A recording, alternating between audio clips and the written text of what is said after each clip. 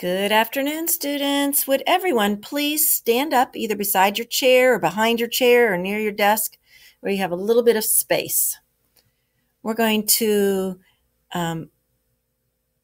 ask and answer some questions, and your body needs to move just a little bit. We're going to play Simon Says. So Simon Says, find a place on your body that contains cartilage. Go ahead and point to it or move it. What are you pointing to? I see some ears. Yep, that's cartilage. That's sort of soft tissue that when you were a baby, that's what your bones were like. And then most of your bones changed over to have hard calcium mineral in it. So now it's bone. So your tip of your nose would be okay. Your ears. Okay. Simon Says, point to a voluntary muscle on your body, something that you can move by thinking about it. Yeah, you can march. You can move your arms.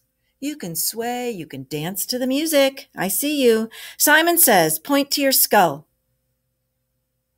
Point to your ribs. Ha ha, caught you. Ha ha. Okay, here's another one. Simon Says, point to a ball and socket joint. Think of your shoulders. If you can move it in a circle, it's probably a ball and socket joint. So your shoulders, you can move your arms in a big circle. Think of a baseball pitcher and how he does that, really using his ball and socket joint. And your hips are also ball and socket joints. Point to your Achilles tendon. Did I catch you?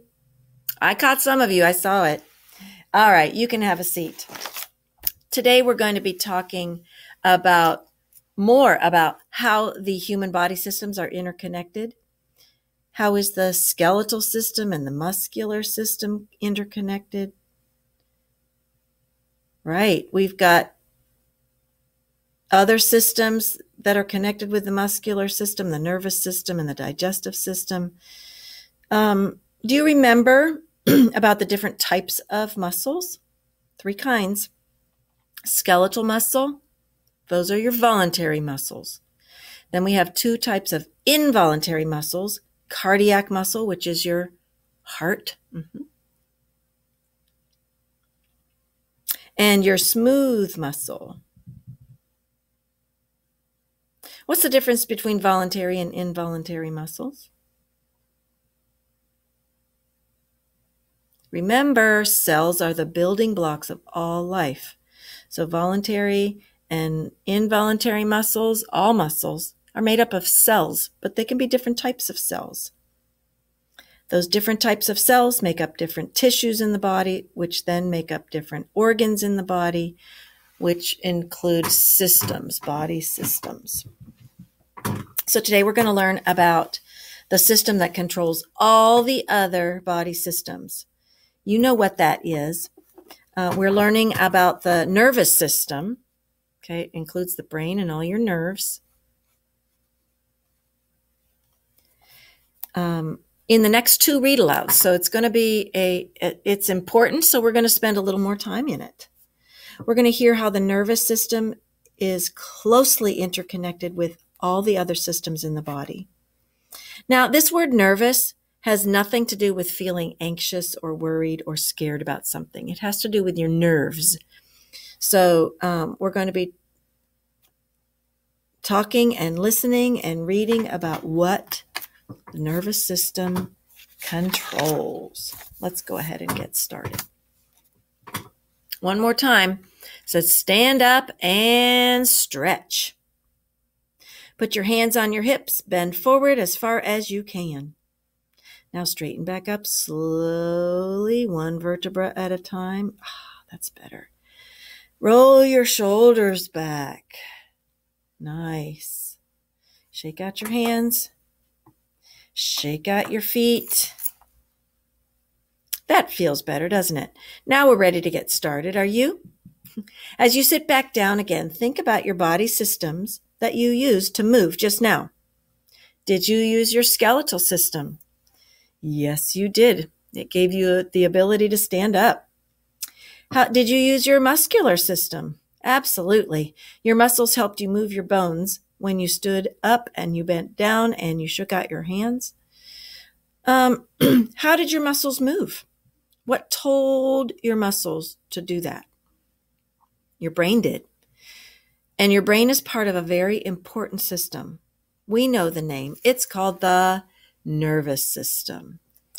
The nervous system is the body's command center, one that sends orders to all other parts of your bodies. It is your communication system, carrying messages that control all the other systems. The central nervous system includes the brain and the spinal cord. Oh, it's in the center. It looks like an axis.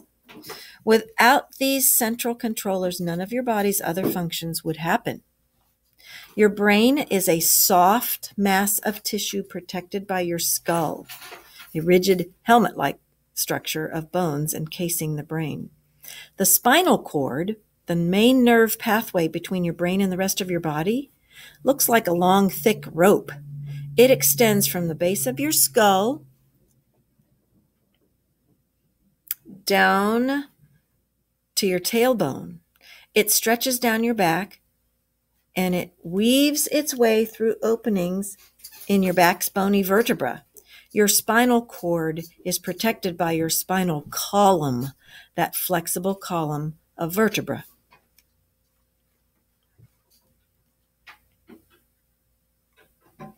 A network of nerves links your brain and spinal cord to muscles and sense organs all over your body.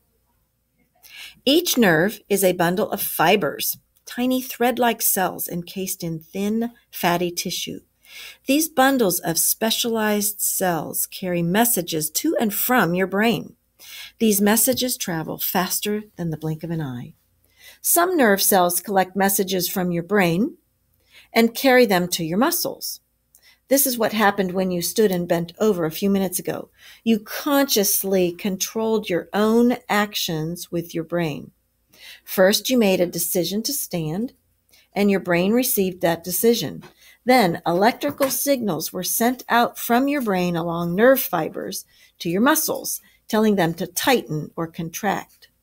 For every movement that you make, your brain coordinates the timing of muscle contractions, telling your muscles when to tighten, how much to tighten, and for how long. Your nervous system works with your bones and muscles to follow your brain's commands.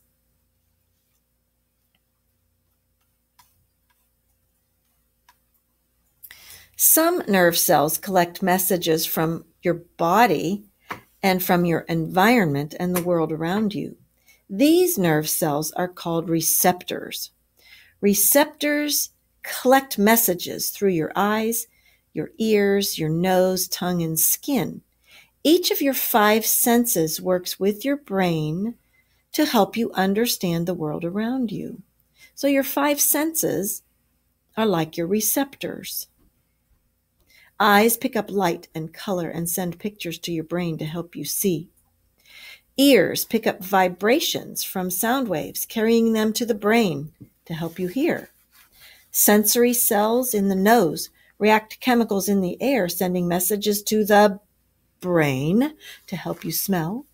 Cells on your tongue react to chemicals in food, sending signals to the brain to help you taste. Receptors in your skin detect many different sensations, alerting your brain and your spinal cord to feelings of pain, heat, cold, pressure, and touch. Many times, nerve signals pass through both your brain and your spinal cord, but not always. Have you ever touched a hot iron or a hot pot on a stove? What happened? Well, most likely you jerked your hand away from the heat very quickly, almost unconsciously. You didn't have to think about it. The nerves in your fingers sent signals to your spinal cord, but this time you did not need your brain at all. Your spinal cord sent a message back to your arm muscles, telling them to contract and pull back really quickly.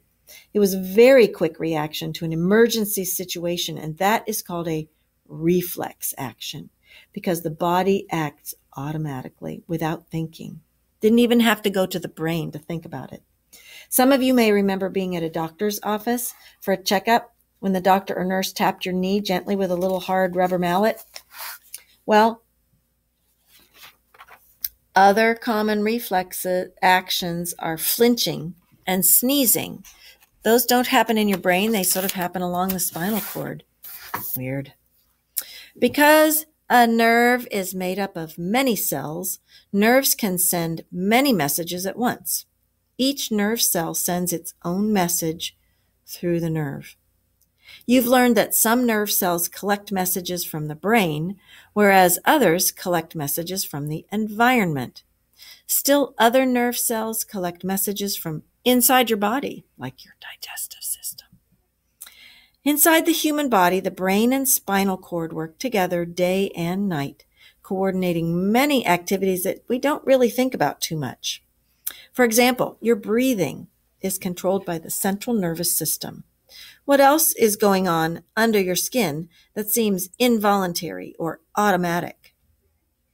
Your digestion, your heart rate, your sleeping patterns are all automatically controlled by the brain and spinal cord. Your emotions, moods, and memories are controlled and managed by the nervous system too. The body's command center with its network of nerves is always working, even while you sleep. Hundreds of billions of microscopic cells are sending messages that go dashing around your body at amazing speeds every second. Many of these cells are bundled up inside nerves, the body's wiring. These nerves branch out in all directions, carrying tiny electrical chemical signals from your brain and spinal cord to the tips of your fingers and toes, to the inside of your eyes and your ears, and to every other part of your body. Some nerves are much thinner than a strand of hair. Others are as thick as a bungee cord. All have important parts to play in the nervous system's nonstop communication process. The nervous system processes almost everything that you do. It helps you laugh. It helps you scratch your chin. It helps you run, walk, swim. It lets you scream with anger and shout for joy. It lets you smell tomato soup simmering on the stove. It lets you hear squirrels rustling in the leaves and to see a brilliant sunrise peeping over the hill. Thank your nervous system for that tingling feeling you get when you jump into a cold stream, or the instant pain that you feel when you prick your finger on a rose thorn. Whether you are 2 or 92, your nerves are a central part of everything that you do. Next time, we're going to look more closely at your body's main control center, the brain.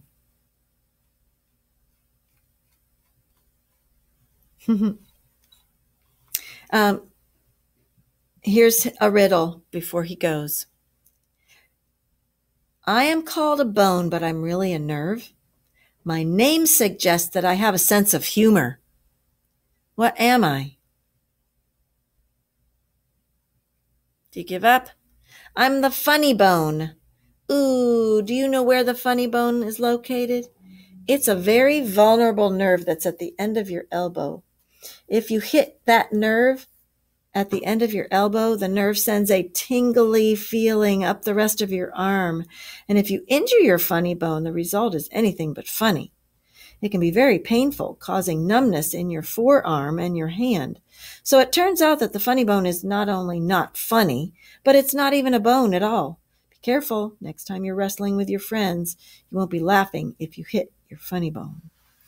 So next time we'll be back and we will talk more about the brain. But let's do some questions first. What is one phrase you could use to describe the nervous system? A phrase is just a collection of words. It's not a real sentence. It doesn't have a capital or a period. Probably does not have a subject or a predicate. It's just a nice collection of words that are carrying some meaning. So a phrase that you could use to describe the nervous system would be the command center. And what does the central nervous system control? The central nervous system controls the function of the body and all the other systems. What makes up the nervous system? The brain, the spinal cord, and your nerves. What is part of the axial skeleton that encases the brain? Your skull. And why is it important for the brain to be protected by the bones in the skull? Well, the brain is vulnerable to damage because it's soft. It doesn't have much structure of its own. And damage to the brain could be very serious, can affect all the functions of all the systems in your body. So it needs to be protected by the skull. And your skull needs to be protected by a helmet. What's the purpose of the network of nerves in the nervous system?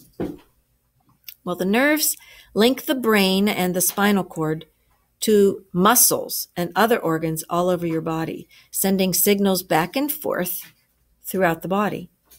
Some messages go from your environment to the brain. Some go from your brain and help you make sense of your environment. What's a nerve?